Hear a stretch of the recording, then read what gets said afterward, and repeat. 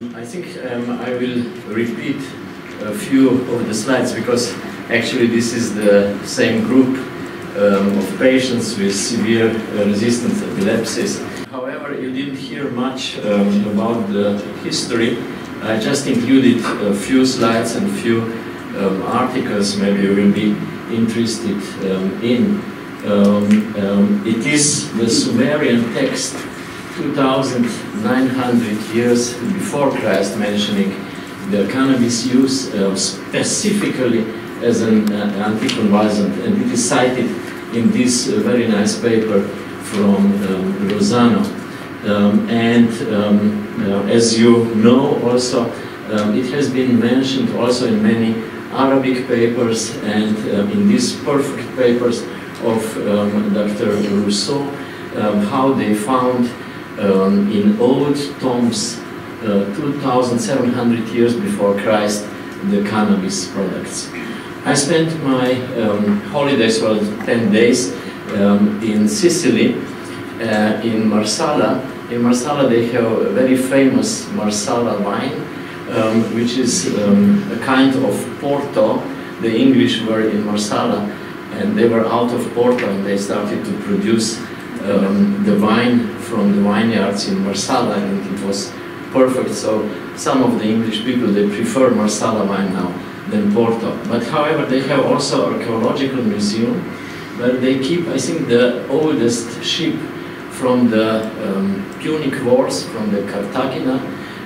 It is 5th century before Christ.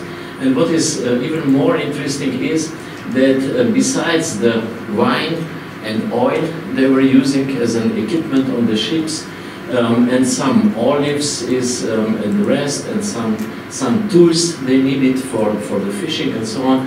They were always having in their equipment also cannabis. So already the Carthaginians, they thought that maybe cannabis can be a very good medicine for different diseases and for different problems they had. However, in Europe there was only at the end of the 19th century that it has been introduced as a medicine by Irish Dr. O'Shaughnessy, who studied it in India for a long time, and soon after that it became very popular, not only in England but all over Europe, and it has been included in many of the pharmacopoeias as well as United Kingdom as United States. And this is the paper of Dr. O'Shaughnessy describing also the anticonvulsant effect of the cannabis. It has been used also by, it was already mentioned today, by Sir John Russell Reynolds, who was a very famous doctor of the Queen Victoria, and he used it for her menstrual cramps, which were unbearable. So it is written. However, it was not a long time when it became the fashion to smoke cannabis. It was called hashish, and it was brought actually by the French. French are always making a bit of problem.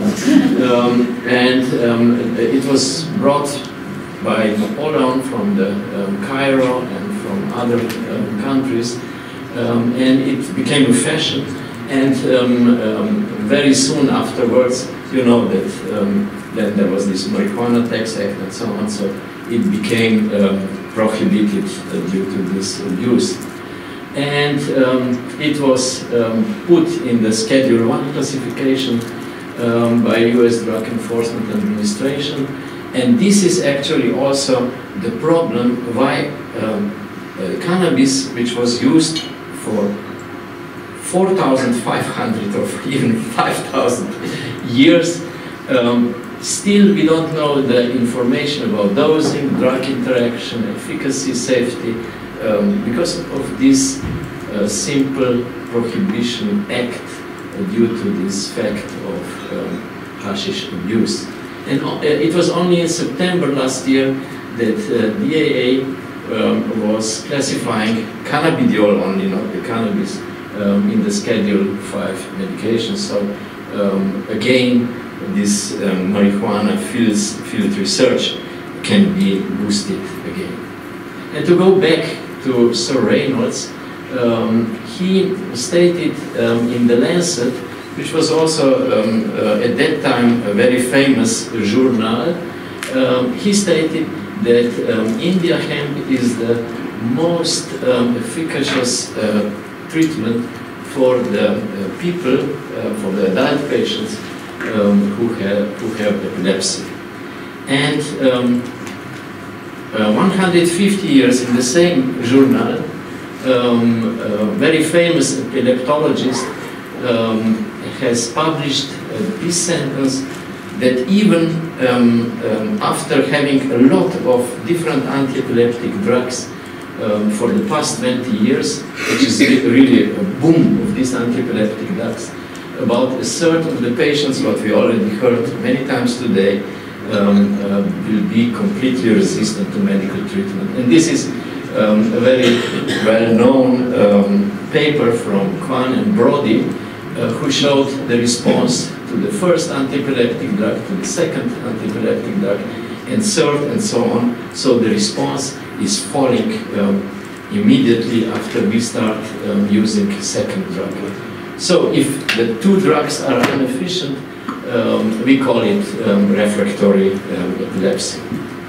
And it is not only the seizures are refractory, but actually it is changing completely the life of these children and the life of the whole family, because what we call it when these seizures are repetitive, we call it encephalopathy. That means that the complete brain is completely changed, and there is severe decline of cognitive and motor abilities, and so on, together with many side effects of the treatment.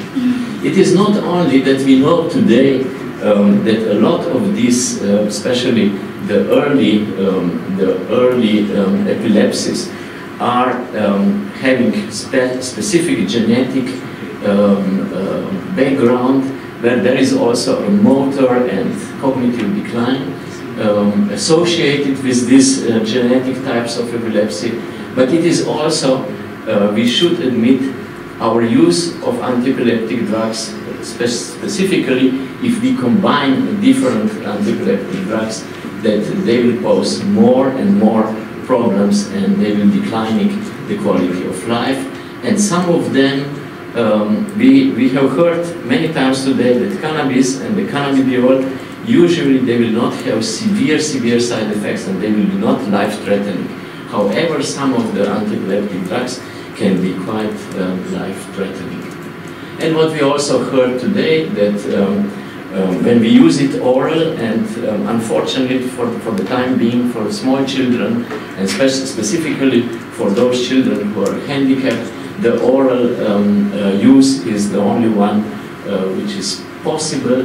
They will go through the first pass metabolism in the liver, and this will cause another metabolic changes. And it is quite different when we use it oral, or we use it like spray, or in inhalation. And also we heard that the CYP2C19, the one from the enzyme P45 system of the enzymes, is the one who will, where the cannabidiol will do the inhibition. And this is maybe also a part of the reason why cannabidiol can be quite efficient, because it can also raise the other anti-epileptic drugs, specifically the benzodiazepines, the clobazam, the frisium. However, it is not the main reason, because we know, as it has been shown by Goldstein, that cannabidiol has different ways of how it works. You see that the majority of the anti-epileptic drugs will work as a voltage-gated channels blocker, but cannabis can also work as calcium-gated, potassium-gated, and as GABA inhibitors, and so on. And this is a recent article, but it is shown that the metabolism of THC and cannabidiol can be a bit different, and the most important of this enzymatic system in THC is 2C9, while in cannabidiol is 2C19. And 2C9 is much more strong and has a significant influence of the metabolism of THC, while 2C19 is not so strong. And what happens with this enzyme? The conversion of THC to 11-hydroxy-THC is the one which is the most important, because 11-hydroxy-THC is the one which is making the psychotic and all the other problems. And as we know, there is a polymorphism of this enzyme, and different people will react differently because of this polymorphism on the on taking of THC. And also this is shown in two other papers, that there are a lot of other antiepileptic drugs which can be influenced by CBD or CBD-enriched products. However, the valproic acid and the clobazam are on the top of the influence. And it was shown by this paper that the clobazam can raise even for 60%, so sometimes reducing clobazam for 30% will not be enough, so we should go a little bit, even a little bit lower, specifically when we have patients who will be somnolent and who will have problems with walking. And even the metabolite norclobazam can be raised for 5 times or for 500 times. And this is also a recent paper from December 2018. It has been shown also for the other antiepileptic drugs which are very often used in epilepsy, specifically in childhood epilepsy. All these can be influenced and the level can raise, but not so much as with clobazam. And as it has been noted many times, when we use valproate concomitantly, the liver enzymes can be raised, so we should regularly make the controls of the liver enzymes. A very known person in pediatric epileptology, Emilio Perucca from Italy, in one of his latest papers, he is claiming that now we do have level 1 evidence that adjunctive treatment of the severe epilepsies is improving when we add cannabidiol. However, that maybe there is still some effect if the clobazam is added, but definitely there are specific epileptic syndromes which will be good when we use cannabidiol or cannabis products. And in this latest paper from the beginning of this year, so 14 days back, it was published. They are claiming actually the same, that definitely there are two resistant epileptic syndromes like Dravet syndrome and Lennox-Gastaut syndrome, which respond very well to add-on treatment of cannabidiol. And what is also, and they are also claiming that most probably there is a lot of interaction with other anti-epileptic drugs. And they also,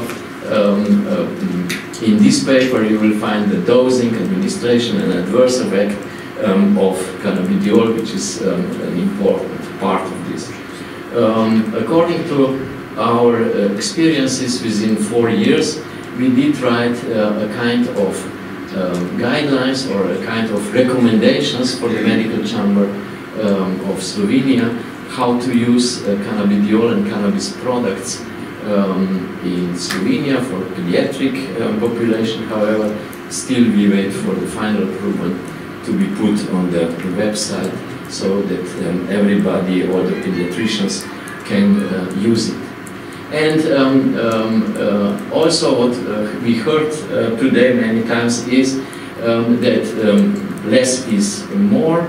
If we use very low dose, and when we increase them very slowly, the effect will probably be better. And don't forget this bell-shaped effect.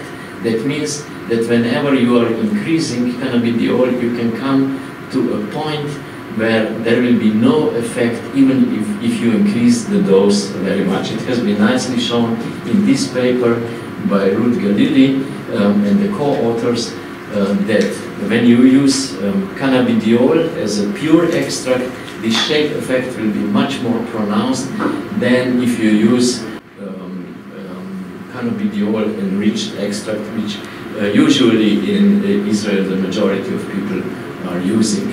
And this we also heard about the entourage effect. This is also one of the latest papers. I think Professor Kramer also showed the same results from the same papers, that definitely there are signs that when we use CBD-rich extracts, that means the whole plant extract, the effect will be better. And what is the most important is that the average dose is much lower than when we use the cannabidiol, which means also that this is decreasing the side effects, and the improvement was better when they used CBD-rich extracts with a very high statistical significance. And of course, cannabidiol, THC alone cannot be used. There should be always a kind of combination, a ratio of cannabidiol and THC, because the psychotropic and subjective severe physical effects can be diminished when we mix THC with CBD. This was also shown today, that until 2013 we have only anecdotal reports of the use of cannabidiol in epilepsy, especially in children. There were no reports. However, after this editorial by the three quite famous editors of Epilepsia, which is the main paper for epileptic or for epileptologists, the use of cannabidiol became much more popular, and especially by this report of GW Pharma, where they have found very nice results that at least 50% of the frequency of the seizures was found in 48%, and 15% were seizure-free. And what followed also, that in the larger cohorts and a little bit older children, it was also very successful and very effective. So today we have studies for Dravet syndrome and Lennox-Gastaut, which are double-blind, placebo-controlled. The studies as they should be to have a level 1 evidence. And there are also some other studies which the results will be published soon. Specifically, this one is very interesting, using cannabidiol for neonatal hypoxic ischemic encephalopathy, because it has been shown on many preclinical studies that the cannabidiol can have very good neuroprotective actions. So this will be the first study. I think it will be published within 1 month. Then when we add to therapeutic hypothermia in newborns, the cannabidiol, the survival and the quality of life of these newborns will be much better. This is how we started. We started in January 2015. We were first we got the ethical approval from our national ethical committee. I think it was at the end of 2013. Yes. 13, yes. And then we also had this ethical principles or ethical position of Epilepsy Foundation, and even of the Helsinki Declaration Act 37, which is saying that whenever you use specific treatments which is not proven in patients who are severely sick and need a kind of alleviation, it can be used. First we did a small study, and we had 15 children taking pure 1 molecular cannabidiol, and we were comparing them to 12 children for whom we knew that they were taking artisanal cannabis, that means homemade cannabis, and it has been analyzed in the laboratories in Canada. You see, these were the ratios of artisanal cannabis, while the pure CBD was at that time from Bionorica. And the results, the first results, were actually very similar one to another. And this is Paul Hornby from Canada. He was kind enough to do the first analysis of this artisanal cannabis, and the ratio approximately it was around 4:1. And these are the results which were very similar to cannabidiol. This is the ethical approval, and this is our protocol. And for the comparison of our studies, we used this paper, which was published a year before, from Zadok, and also Yuri Kramer was one of the co-authors. And these are their results. More than 50% of the seizures reduction was seen in 52%, and these are some of the side effects. This is our study. It was published in March 2018 using the pure cannabidiol. First it was 70 patients, then they were reduced to 67. This was the starting dose, and this was the target dose considered, and only 2 patients were having higher doses. These are the baseline characteristics. You see, very similar to the Israeli studies. Many of them were having combined antiepileptic drugs, very large numbers of antiepileptic drugs. This was the age, and many of them were having also other kind of treatment. And again, as Professor Kramer showed for his study, the majority of them, they had severe epilepsies, so-called epileptic encephalopathies of different structural, encephalitic, chromosomal etiology, and some of them were genetics. And these are the results. There were seizure-free, and improvement was seen in this percentage, and the reduction, more than 50% reduction, was seen in a little bit lower number of children than in the Israeli study. See that this is the Israeli study, and this is our results. These are the side effects. Whenever we reached the dose of 20 milligram per kg, there was some, let us say, quite moderate side effects. The patient was floppy, undynamic, and once we gave the dose of 1,000 milligrams per day, Professor Kramer said that most probably we should not go beyond 800 milligrams per day. One patient looks sedated, and there was some allergic reaction in some, and in one AST and ALT were raised, but however, immediately when we decreased the dose, also the liver enzymes were lower. And on the other side, we have found some beneficial other effects apart from the reducing seizures, and this is the combination of different drugs with CBD. The majority of patients, they had valproic acid and clobazam, but it was not much or significant difference regarding the reduction of the seizures, whatever they were taking. And these are just all the antiepileptic drugs listed, used by our patients. This is just to show one EEG before the use of CBD, and after 6 months using CBD, you see that the bursts, the electrical bursts, completely disappeared. This was later in June 2018 shown by a Canadian group who were using 50:1 CBD-THC ratio, and they were counting the spike activity, and the reduction of spike activity on the EEG was 70%. Beside that, there was a statistically significant improvement in quality of life, increase of the seizure-free days, and the decrease of seizure frequency. At the end, just to show some of these systematic reviews, I think Professor Kramer already showed some of them.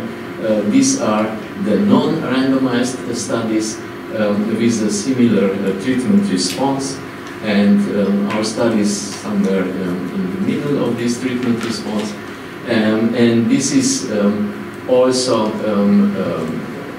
once again, how it was mentioned. And of course, we should say that in all the non-randomized studies, there is high potential of bias.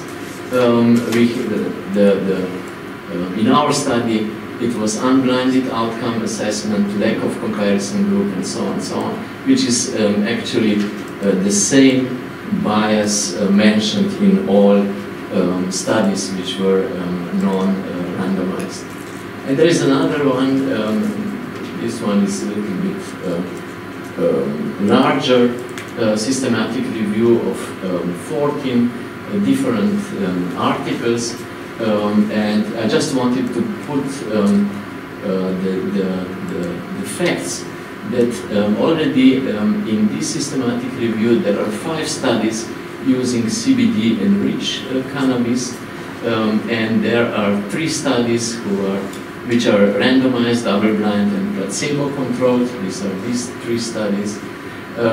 There are 3 studies already in children below 1 year of age, and there are 4 studies including adults. This one from Tille et al. Up to the age of 55 years.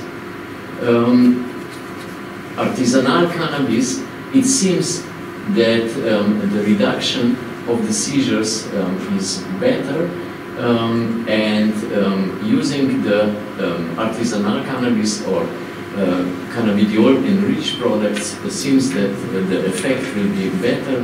And what is even more important is that the doses used can be much lower than using the isolated cannabidiol. This is a recent study also from Professor Kramer, where they used CBD-enriched medical cannabis, and there was a 50% decrease of seizures and 56%. The dose was around more than 11 milligram per kg, and at the start of the treatment below 10 years of age, the two things together were giving better effect.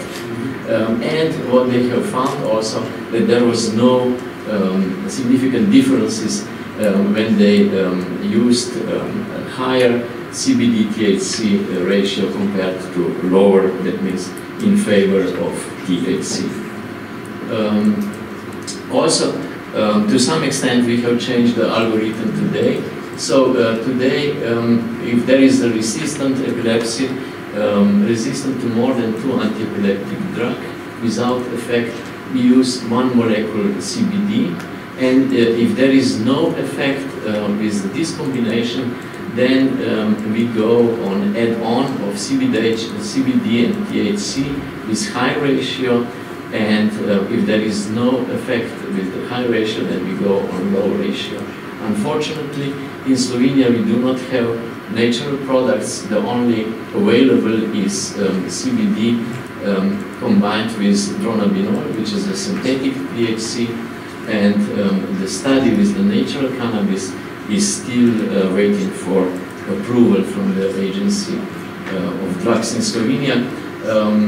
In Canada, they already started a very similar study that we want to do at the same time, and they are using the same concentration of 10:1, and this is our study waiting for approval.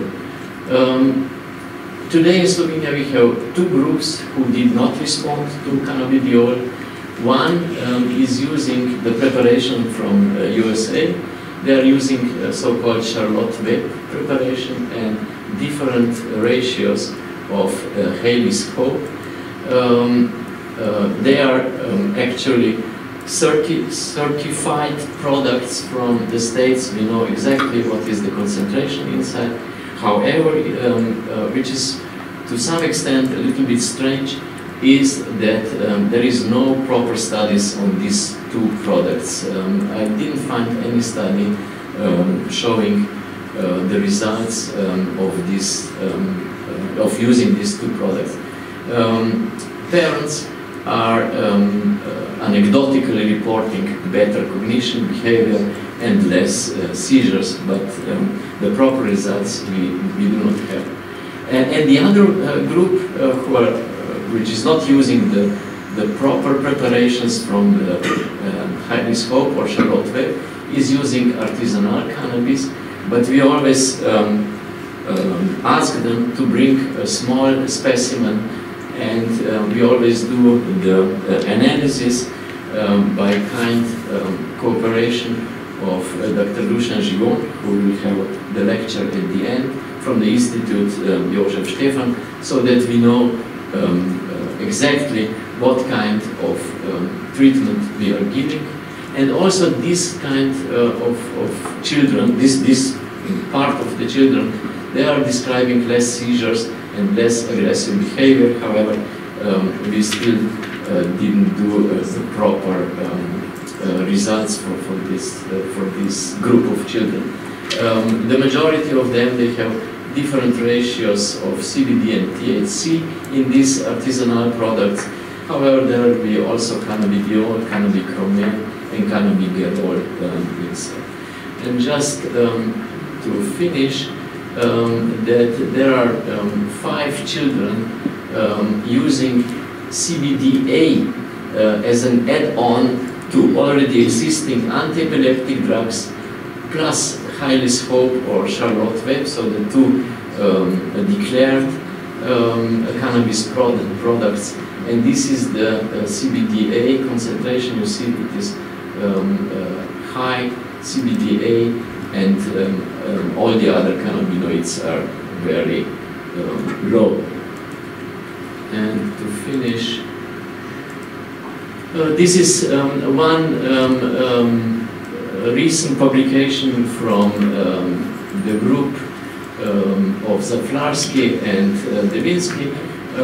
It is called Expanded Access Program, and they have now 607 patients, and they were followed up for 96 weeks. And it seems that during this period, that means 2 years, the side effects are mild, and the effect of the drug is quite prolonged. So this is to some extent the proof that cannabidiol can be can have quite a long-lasting effect.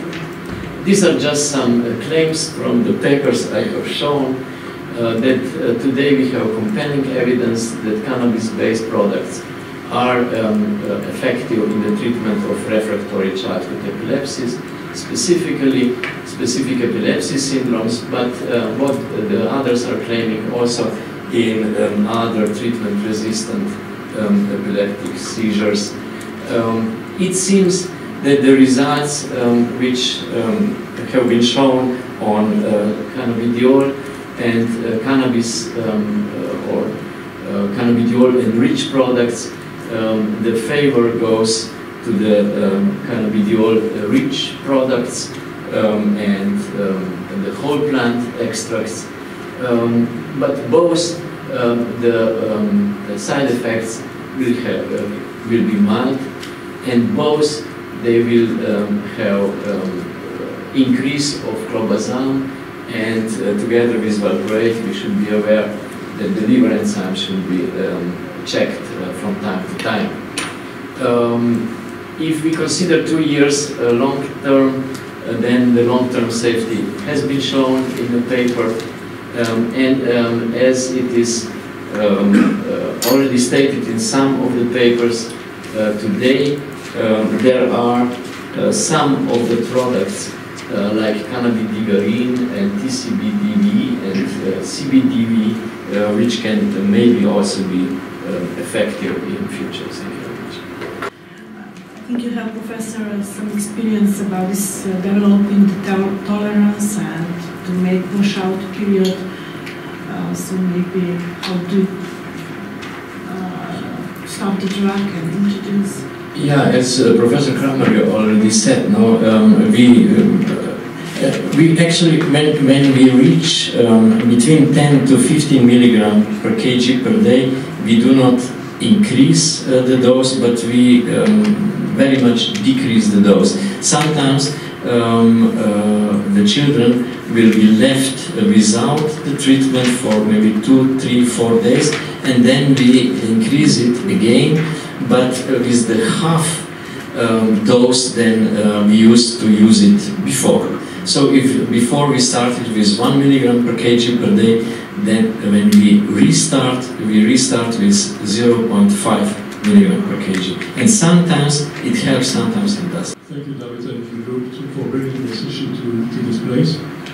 I'm disappointed to see a very small number of Slovenian pediatric epileptologists in the hall. Me too, and even pediatricians are not much.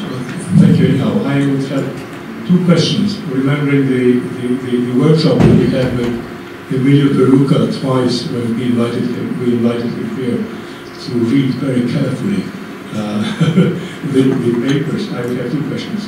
How do you deal with parents who come and ask you to introduce these products to their children, but they do not enter the group that you have been studying?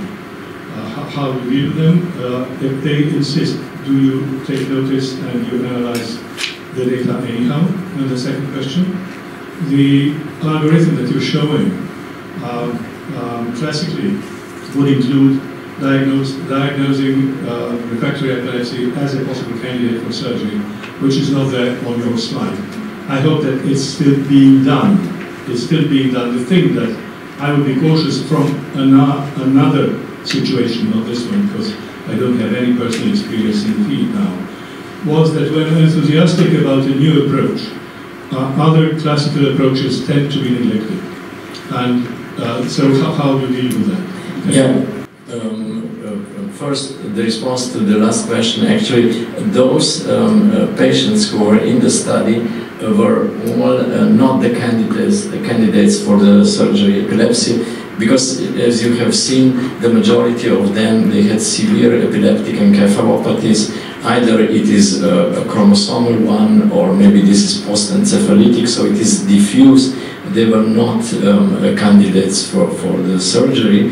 So this is the answer to the last question. Some were also evaluated abroad for epilepsy. Yes, some of them they were evaluated, and some of them, maybe 1 or 2, they were even operated and reoperated, but without any good response. The response to the first question is that when we did the study, somewhere in the middle, maybe, so it was 2016, the mid of 2016, we had to report to the National Ethical Committee what were the interim results. And when we reported about the results, the Ethical Committee sent it to the insurance company, and the insurance company, they decided to finance the product. So at first we started so that the product was bought for the reasons of the study by the University Medical Center, but thereafter it was financed by the insurance. So nowadays, if the patient who can be given cannabidiol can be prescribed on the recipe. Patients that come to me, they for cannabis, actually I expect them as coming for evaluation.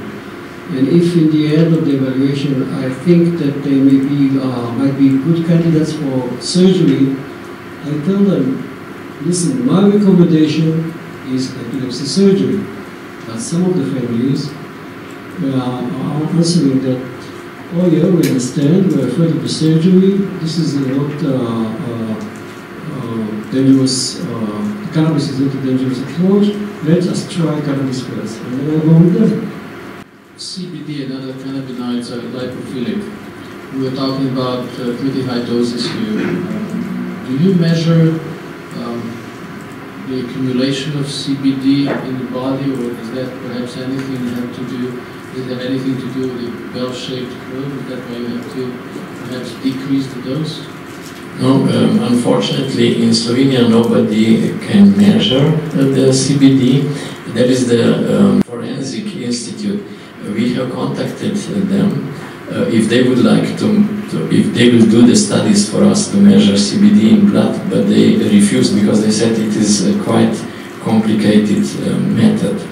So now when we are planning the second study using the natural product, we are looking forward to do also the pharmacokinetic studies, and maybe getting the results of these pharmacokinetic studies we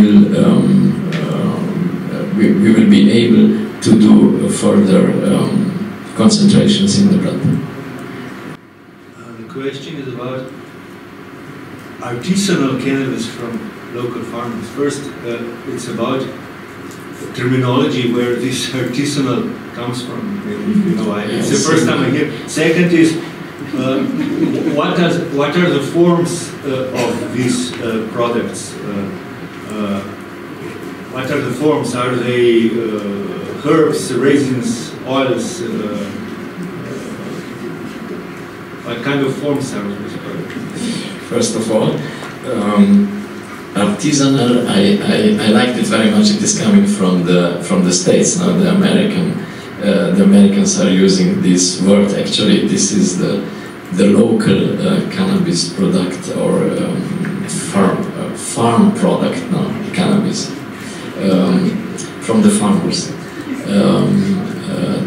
The other thing is that maybe Dr. Gigon can tell you a little bit more about this, because he is doing the analysis for us regarding the major cannabinoids in this specimen.